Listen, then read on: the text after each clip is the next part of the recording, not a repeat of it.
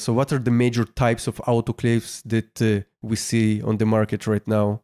Well, there's really two main types. So we've got a fluids load autoclave, and that's used for terminal sterilization of things like syringes and bottles and final products. So they're sealed containers with an aqueous solution inside, so a liquid water-based solution.